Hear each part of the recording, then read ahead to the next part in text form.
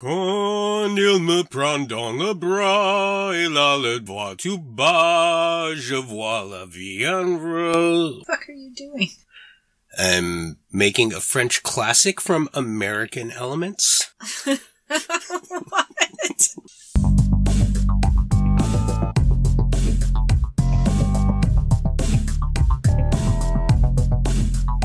Bonjour or bonsoir, and welcome to another thematic episode of the Transplant Kitchen on the Paris Underground Radio Podcast Network. I'm your host, Omid Tavallai. And I am Alannah McPherson, Tavallai. And together we are Emperor Norton, purveyors of food from California, the American West, and the Pacific Rim. But we're making all that deliciousness for people here in lovely, chilly, and sometimes foggy lately, Paris, France. I'm absolutely loving the fall weather here in Paris. It's been cold as hell, but the autumn leaves and crisp air have been making for some beautiful cycling, making it that much more enjoyable when I deliver all of Alannah's tasty baked goods to cafes around town. How are you liking it? Okay, one, this is not cold as hell, as someone from almost Canada. But no, I love this time of year. I like big, cozy sweaters and cozy cafes and soon vent chaud. And pumpkin spice. Actually, don't like pumpkin spice. Yeah, I think the whole springtime in Paris thing is overrated. It's a lie. I prefer fall anywhere we are, because that means Thanksgiving. Like that meme goes, get out your fat pants. Okay, but we already talked about Thanksgiving. True. And if you haven't listened to that last episode yet, shame on you, because in it we give you all the plan ahead tips for a successful Turkey Day abroad. But because we are freaks, we even plan our post-Thanksgiving festivities ahead of time. And so today we are talking leftovers. Leftovers are kind of a contentious topic in France, mainly because the French aren't big on leftovers. Is that why there's so many adorable overweight dogs in Paris? They're all getting the extra serving of Mammy's Boeuf Bourguignon? Well, so leftovers are complicated because a long time ago, leftovers from wealthy tables were sold to poor people as food.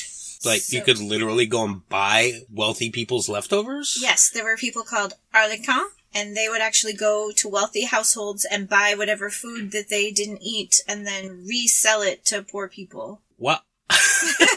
No fucking way. Yeah.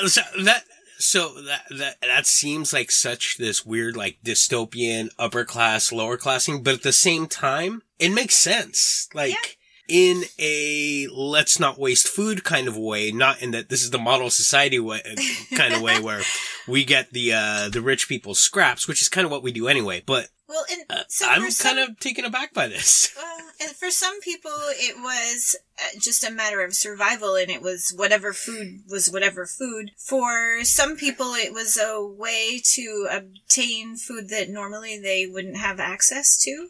Wealthy people's food.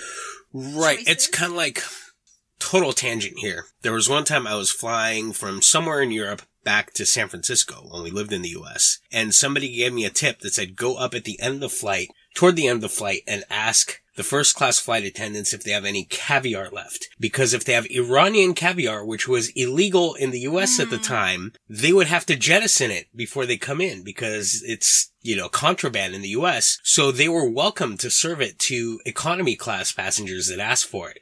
I tried once and they said, no, we don't have any Iranian caviar, so we're not doing that. But I never got confirmation if that's true. She just said, we don't have Iranian caviar. Yeah. Maybe it's an urban legend.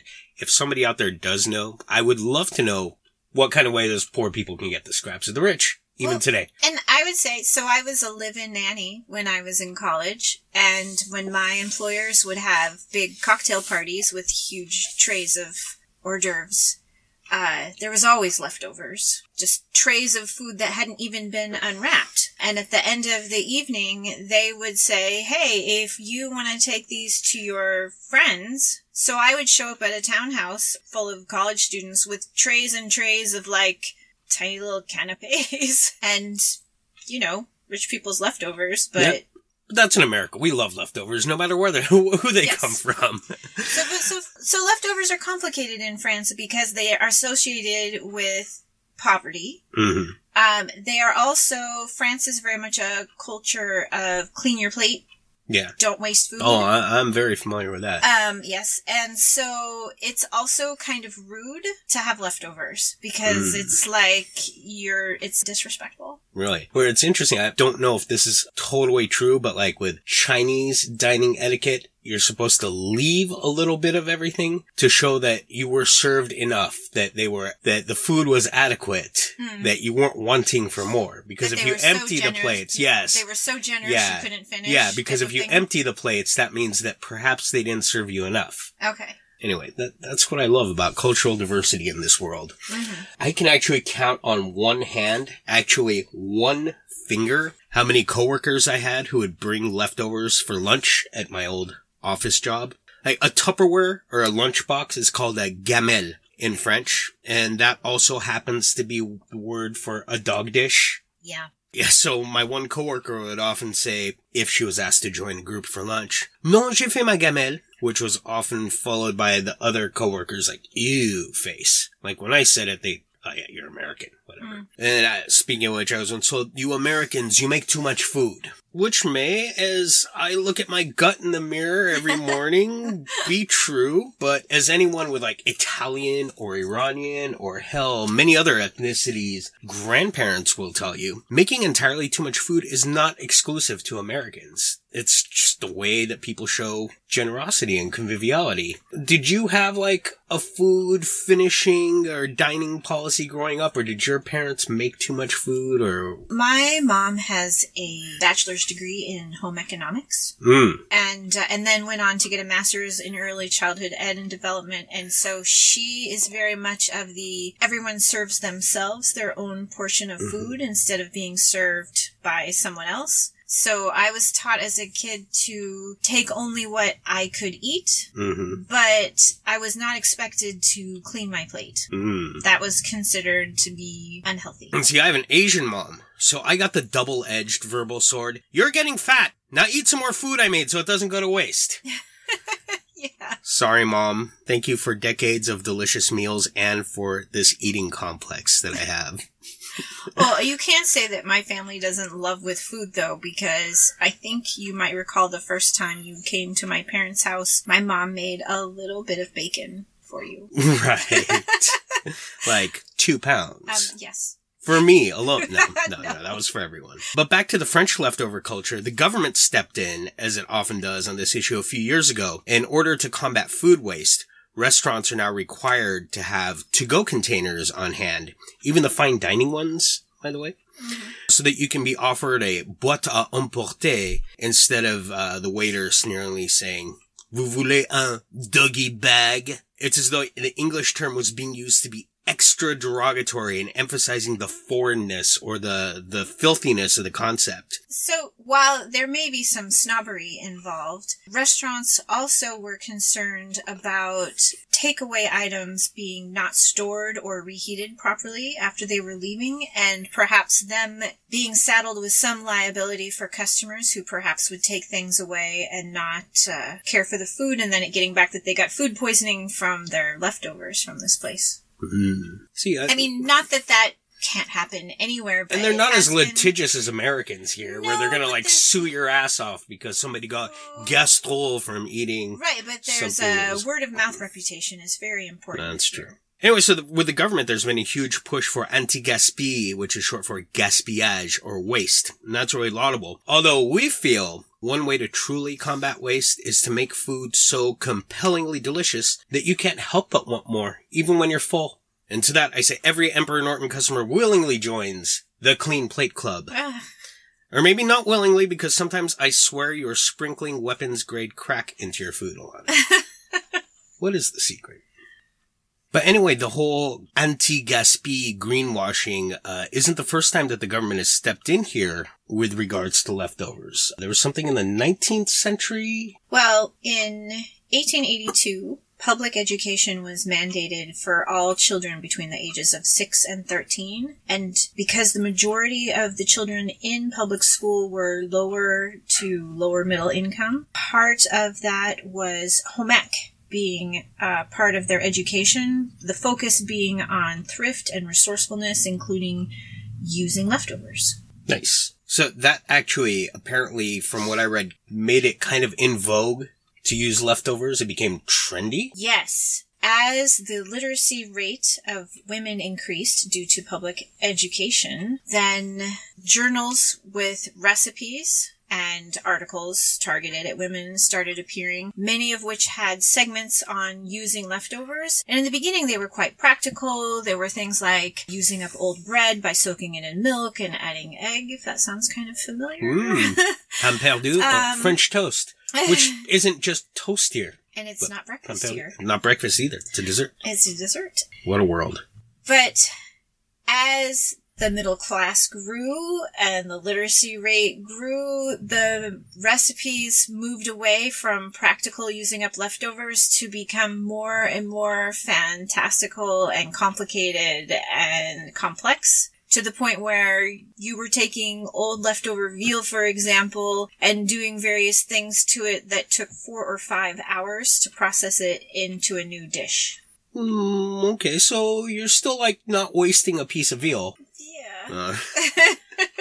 Well, one champion of the using of leftovers and helping create leftovers as a fashionable item was the chef Alfred Suzanne, who wrote in 1892 150 ways to utilize leftovers. 150 manières d'utiliser les restes. Yep. It sounds so much classier in French. Exactly. Was it classy? Have you read it? I haven't been able to find an excerpt. So, 150 ways to use Thanksgiving leftovers. Actually, you'll find way more than 150 of them on this modern thing called Google. Got your turkey tetrazzini, turkey enchiladas, turkey and stuffing casserole, turkey gumbo, popcorn turkey, turkey kebab, pineapple turkey, lemon turkey. There's an entire Bubba Gump turkey menu out there. Personally, I love Thanksgiving dinner as is, even as leftovers, or a sandwich made with them. How can you beat a Thanksgiving sandwich? Oh no, it's Thanksgiving on a roll is the best thing that was ever invented. And where'd you get that? When I lived in Connecticut, there was a little deli near my office that had Thanksgiving on a roll sandwiches. It was a hot sandwich, and it had turkey, stuffing, gravy, cranberry sauce. And it was a special, and they would fax you the menu in the morning, and when you found out what it was, you had to place your order right away for that, or they would sell out. See, when it's like that, I would just get it every day. They should make it every day and sell it every day, because I would buy it every day. Well, and then, they made the stuffing from scratch, so it was kind of a labor-intensive sandwich. I get it. I think they used it to just get you hooked on their sandwiches, and then you're coming in or waiting for their fax. Yeah, so you're going in and getting your sandwich there every day anyway, just because they had good sandwiches. Nice. I've made my fair share of Thanksgiving burritos to take to work for a week. Those are almost as good as Thanksgiving on a roll. But what if you turned your Thanksgiving leftovers into French classics? As you're overproducing your Thanksgiving meal, think ahead to the Nextovers. Oh, God. Do you like that term? It's fine. I mean, I get that it's making a distinction between just plain old leftovers, which are just a reheated plate of whatever you cooked, and transforming those into a completely different dish. Yeah. I mean, I kind of hate portmanteaus because they remind me of my corporate marketing days, but Nextovers are really a great way to make leftovers appealing and functional. So what defines a Nextover? If you're not just reheating, are you recreating an entirely new dish, or are you just using your leftovers as a component in another dish? Can you make a chain where you keep going from one meal to the next? I think I've done that, but not with the intent of doing so, but just out of necessity. I mean, for some people, when they talk about Nextovers, they're just talking about, you get a roast chicken and you eat some of the chicken and then you use the rest of the chicken. You cook food with the intention of using some of it the next day or two, not specifically for just one meal. Right. Okay. Other people I've seen write about it where they're legitimately taking food that they made, have leftovers, and turning it into a different dish so that they're not eating the same thing 2 days in a row. Well, that's what we're going to do with our Thanksgiving leftovers. We're going to take good old American Thanksgiving and turn the leftovers into some French classics. Sound like fun? The Transplant Kitchen will be back after a word from our sponsors. And now, back to the Transplant Kitchen. Now, we don't personally do a whole lot of French cooking at home. Like, maybe we'll melt a Mont d'Or or make some jambon beurre sandwiches for a kid. Duck confit for sure. So we thumb all the duck. I think that's a show motto. So we thumbed through Escoffier, which is fucking bonkers, by the way. If you want 1,000 pages and over 1,000 recipes worth of reading to do, check it out. And it is so not adapted to the modern kitchen. But it's a good read if you're interested in food. As well as Julia Child's Mastering the Art of French Cooking, to refresh our memories, which, while still a bit outdated, is definitely more approachable for American home cooks, because that's who it's made for. And maybe among our listeners, that's what you are. Or maybe you're a French home cook. Or maybe you're a professional. But in the last episode, we talked a little about green bean casserole, how I used to hate it, and now I love it. And it's one of those leftovers I'm happy to keep eating as is. But let's put on our Escoffier hats. That would be a tall white toque, I think. Why the fuck do people wear those? And turn it into a creamy, rich, French-style soup, which is to say, blended beyond all recognition. Why are all French soups like? I mean, there's potage, which has chunks. Right. But otherwise, when you say soup, it's like water consistency, usually. It's not water consistency, but it's... Well, there's the velouté, which is more silky, velvety. Yes. But oftentimes, if it's a vegetable soup, it's like... puree. Yeah. But what's without the chunks? Ice cream's like that, too. There's no... Other than Ben & Jerry's, there are no chunks in the ice cream here. Yeah. You go to Bertillon, there's no chunks in any ice cream. But it is good. Their sorbets are good. Yeah. Fuck the ice cream. Sorry, I have opinions. Do you not like that? Yeah, I like chunks and stuff in my soup. You know, I think the lack of texture is actually an old school sign of refinement, because way back, we didn't have stick blenders and... yeah. Like this Escoffier stuff, you're running everything through a sieve by hand to smooth it out. You're forcing it through a tamis with a spoon. Yeah. With and multiple times, not just one time. Like, you have to keep doing it over and over again, and you start with kind of a rougher, solid and then stuff. and you keep working your way down until you finally get that really smooth texture. There's a lot of labor. Yeah. involved and time involved. So, I think it's from that tradition. Well, yeah. And that's why the French kitchen has a literal brigade of cooks to do all the dirty work. Yeah. And it's still stuck around, but now we have machines and everything. So now they're just there to be yelled at and have pots and pans thrown at them. Oh, I'm pretty sure they're all still working. So, Escoffier style soup with your leftover green bean casserole. You want to start with a fat knob of butter and melt it down in a soup pot. If you're fancy, you can soften a minced shallot in with the butter and deglaze the pan with some white wine. We're being utilitarian here and just going on to the next step, and that's adding half a container, that's half a container here, or about 250 grams, or that would be a cup for you North Americans, of creme fraiche or sour cream. That's what you have. A petite note. Creme fraiche is higher in fat than American sour cream. Okay, well... The more fat, the better. Go to Trader Joe's if you're in America and get the creme fraiche. They carry creme fraiche there. I do know that. Maybe I don't know. They change shit all the time. You can also use fresh cream, double cream, heavy cream. Use cream of some sort, not whipped cream. Get that to a simmer and add a few cups of chicken or turkey broth or whatever you still have left from making your stuffing and gravy. Because you made a boatload of stock, right? That's what we recommended in the last episode. And get that simmering and add your leftover green bean casserole. Now stir that up till it's heated through, because everything's already cooked at this point. If you have an immersion blender, also known as a stick blender, or I think it's in Dutch or German, as it says on the boxes when you buy them here in Europe, because they have multiple languages, stab mixer. Because you're going to stab your food. And yeah. And now it's the time to blitz it all into a creamy liquefied soup. Right in the pot. If you are lucky enough to have a Thermomix, because you're fancy, dump it in there, heat it up, and blitz it at full whack for about a minute and a half. That should liquefy it. Otherwise, you can cook the mixture a bit and do it in batches in a blender, returning to the soup to a pot to reheat it through. Because you probably don't want to be pouring boiling soup into most blender receptacles or whatever, because that's how blender, that's what how do you call them? Carafes, pitchers, No, it's how you cover your ceiling with soup. Yeah. And sometimes they just shatter. Oh, really? Yeah. If you're a stickler for French technique, as we mentioned, you can just pass everything through a sieve to filter out any of the remaining bits. And this is really just for finishing. We often do this even in like normal grade restaurant work. Just to get any bits or stringy parts out, because that can happen. Then ladle into a bowl, top it with some finely chopped parsley and chives to garnish, maybe a couple of toasted baguette slices on the side, and voila! Soup aux haricots verts.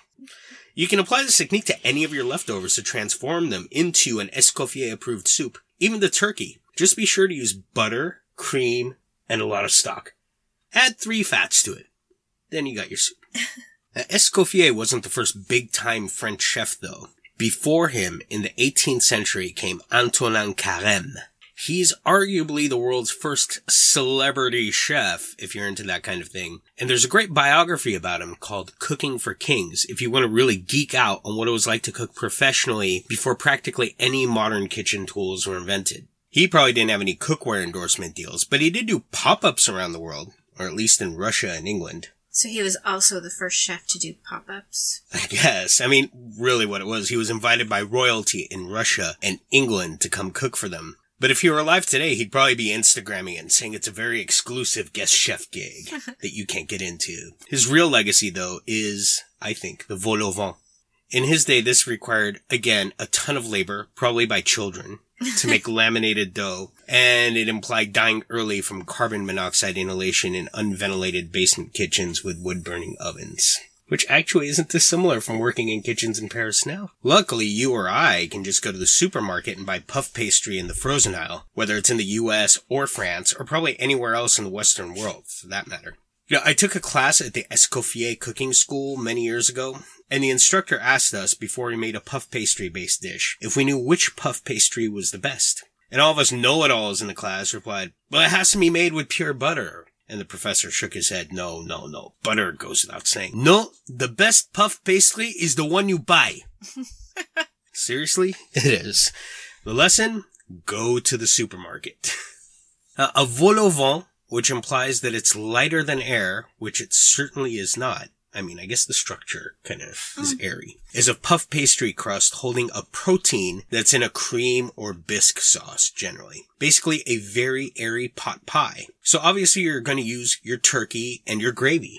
Maybe some of your leftover vegetables. Those should be combined into like a soupy, stewy thing and just warmed up. In the meantime, you'll need a couple of sheets of puff pastry. If they're not already rolled out thin, you'll need to do that. Roll them out to about 4 to 5 millimeters thick. Then use a circular cutter or a knife around a pie pan or something like that and punch out a circle about 20 centimeters in diameter. What's that in inches? Like 7 or 8 inches, I think. Basically a little bit bigger than a 7-inch vinyl record. That's probably an outdated reference. Yeah. Twice as big around as a CD. I like that. That's probably outdated too. Like a salad plate. A salad plate. Okay, there you go. There you go. Do this twice so you have 2 discs. Place one disc on a paper-lined baking sheet, and from the other disc, punch or cut out a circle a few centimeters, that's like an inch smaller. And that's going to create a ring, and you want to put this ring on top of the first disc, and you kind of glue it on with just a little water or even like some egg wash that you brushed on or even smeared on with your fingertip. We're not doing precision work here. I actually like to use my finger more than a brush, because one thing you don't want is for the water or egg wash to run over the outer edges, because that keeps the puff pastry from lifting up in those areas. It kind of seals it so together. Never mind my thing about not needing to be I suck at pastry. Now, the smaller cutout is basically the lid. Some people actually put this on the existing ring and disc assembly before baking, and then gently cut it off after it's finished baking. Why? I don't know. I just think it's insane. Just put it on another paper-lined baking sheet. Give it an egg wash. That's where you brush on some egg yolk with a little bit of water, right? Mm-hmm. So it gets some nice brown color when it bakes. Otherwise, it'll be the same pale as the side of the puff pastry. You can even etch a pattern onto it with the tip of the knife, or what a lot of people do is they decorate it with any puff pastry scraps that you might have from cutting out the circles. So essentially, if you're using the scraps, are you using leftovers within a leftover dish, so it's leftover within leftover inception? So you're going to bake these parts at around 200 degrees Celsius or 400 degrees Fahrenheit for about 20 or 25 minutes, or whatever is indicated on your packaged puff pastry, because remember, we're buying this shit at the supermarket. They'll rise up quite tall into a big, beautiful bowl and lid, which you'll hopefully do separately because you're not fucking crazy. If you do the lid on top, once it cools, you can take a sharp knife and, basically cut it back off. Because that's the thing, it's going to glue to your pastry. So you're going to have to cut it back off and risk breaking your whole damn thing. I don't get doing the work twice. It's that degree of difficulty bullshit that chefs like to do. I don't know. So to cool off, you can put the bowl part on a serving dish and then fill it gently with your pot pie filling, because that's what it is. Your hot pot pie filling. And lay on the lid and take that out to the table. Voila, vol au vent de Thanksgiving. Of course, you can make these in smaller individual sizes as well. But then, fun fact, they're not called vol au vent, but bouchées à la reine. And if you make them bite-sized, then they're bouchées mignons. Because size matters, apparently. Okay, Professor Alannah, let's do a little more French history by looking at our leftover mashed potatoes. We can turn that into a hachis parmentier. Is it hachis or hachis? Is the S silent? I've never known, because people just call it a parmentier. And parmentier is a bit of a hero in France. There's even a Paris metro station named after him. Who the fuck was he? Antoine Augustin Parmentier got the French to eat potatoes. How do you manage that? Or why didn't the French eat potatoes? Well, because lots of reasons, but they thought they were poison. Mm-hmm. They thought they caused leprosy. Propagating potatoes was actually illegal in France. There was a law, 1748, that it was illegal. Propagating potatoes? So going around proselytizing about potatoes? Growing potatoes. Have you heard of our Lord and Savior, potato? So you couldn't grow potatoes. You could not grow potatoes. Even for personal consumption. No. At most they were animal feed, but they were considered dangerous and not food for humans. So they didn't mind if animals got leprosy. So how did Parmentier go around changing that? So Parmentier was captured by the Russians during the 7-Year War, and while he was in prison, was presented with potatoes as the food to eat. So he learned that they were not poison, they did not give him leprosy, and they actually were doing a pretty good job of keeping the peasant class alive in Russia with various food scarcities going on. So he started promoting potatoes as an alternative to wheat and as a solution to food shortages.